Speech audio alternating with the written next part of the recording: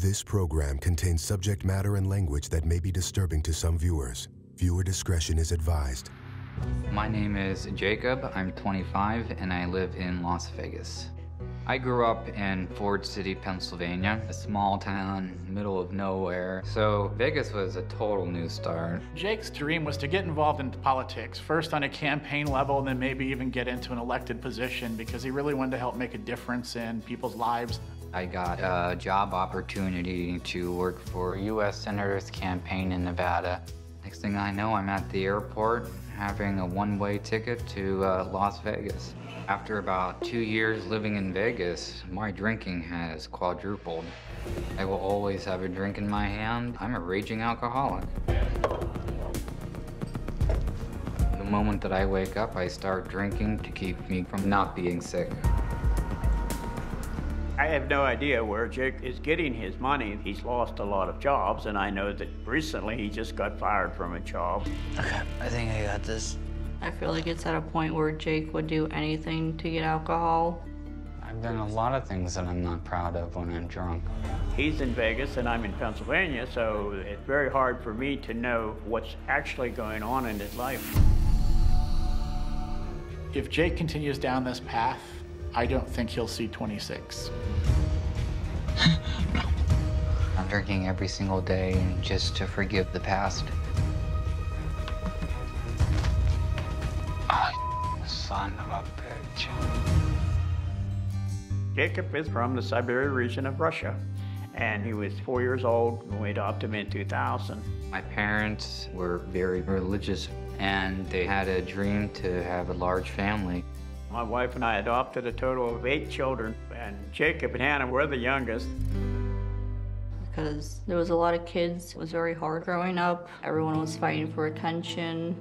Hannah is 6 months younger than me, and we were like 2 peas in a pod.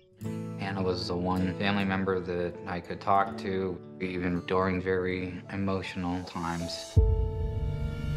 After the divorce, my mother just kind of lopped 6 kids in a town home, and there was no structure or authority.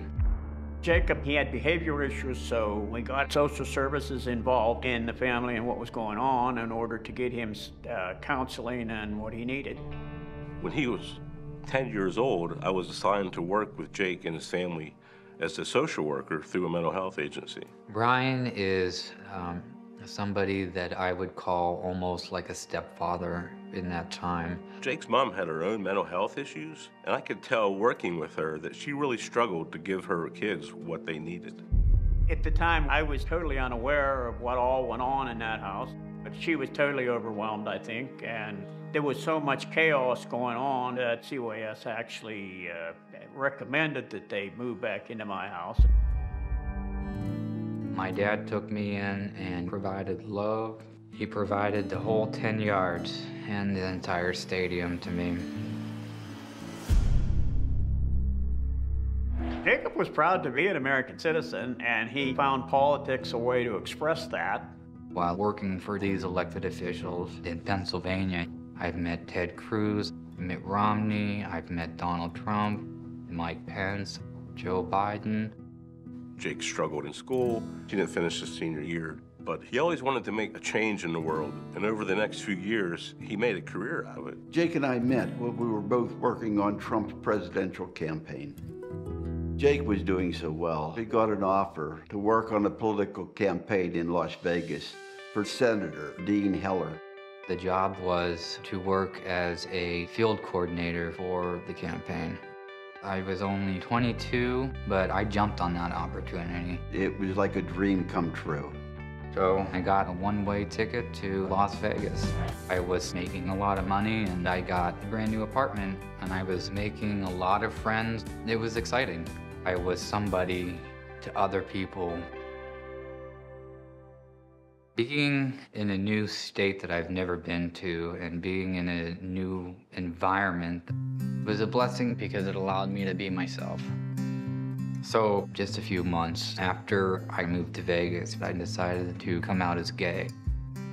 I didn't come out until after I moved to Vegas because I was afraid what my family would say. But moving to Vegas and going to the gay bars helped me find that sense of belonging in people who accept me for who I am. When I came out to my father, I was hoping that he was going to be more supportive. Jake's dad is a very religious man, so coming out a gay male, he was clearly against it. I told Jacob outright that I didn't approve of it. It wasn't what I desired for him to be. My father not supporting me because I'm gay, it hurts. As a father, acceptance is something that, you know, you should just have in your heart. When Jacob came out as gay, I never judged him. But after our siblings found out, they didn't want anything to do with him. They completely took what family should be and destroyed that. Coming out as gay also played a major role in my political career. I was at a political event and somebody approached me and said, if you want to go far in politics, then it doesn't necessarily suit your needs if you come out as gay. They just pretty much started to shut me out. It got me very depressed, and that's when I first started drinking a lot. After coming out as gay, I think Jake really felt rejected by his political party and his family. I think he lost a sense of purpose. I just started trying to see what kind of job I could get just to make ends meet. And that was the point where I was just going out every day to get drunk. And it just continued unchecked. Hey, are you okay? Tell me about Jake. I know that he was adopted. He was born in the hospital, and his mother just left him there. So that's where his life started. When my mom split, basically, my mom didn't want anything to do with us. I felt like neither of us belonged there, that nobody wanted us there. Were there any other traumas that you can think of that impacted Jake? He was abused. We were both abused by the siblings. By sibling, okay. We were about the age 9, mentally, physically. He lived with his mother, and I wasn't there, and wasn't allowed to have anything to do with them. Did the authorities get involved? Was anybody prosecuted? Anybody arrested? They were involved at that point because there was so much havoc, but it managed to get brushed under the table. I was getting physically abused at my mom's house by my older sibling for many, many years. It's like a scar, it's embedded in me, and it changed the way that I see love. Eventually, the problem came back to me because his mother told me that either he was going to come to live with me or he would be in a foster home. Did she say that to Jake? Yes, she was going to give him up for foster care unless I wanted to take him to live in my house, okay. And which I did. Currently, what is your ex-wife's involvement with Jake? She won't even answer his phone calls. He is now in the van with them.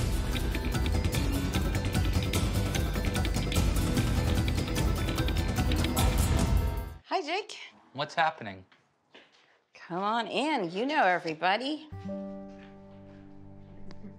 Good to see you. Oh, my God. Say hello to everybody. I'm still a little bit distraught from the whole humiliation.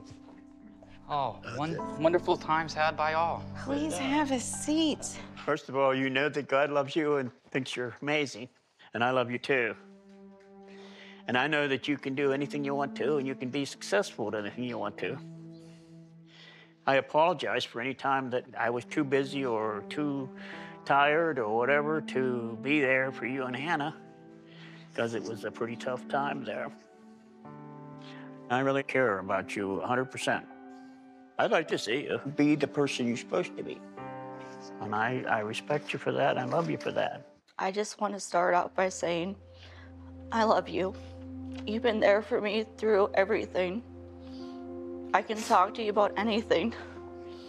I miss our talks and fun times we had.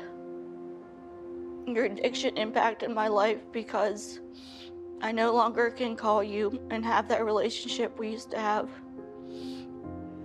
I don't want to see you hurting or alone. You are full of so much joy and potential. You are worth more than anything in this world. I'm sorry for not trying harder to protect you like you did for me. I know you're hurting, and I'm hurting too for you. Jake, will you please accept this gift? An opportunity. You're not doing this alone. I'm gonna go do counseling for my pain and hurting as well. Please, I just want my brother back. I love you as much as you love me.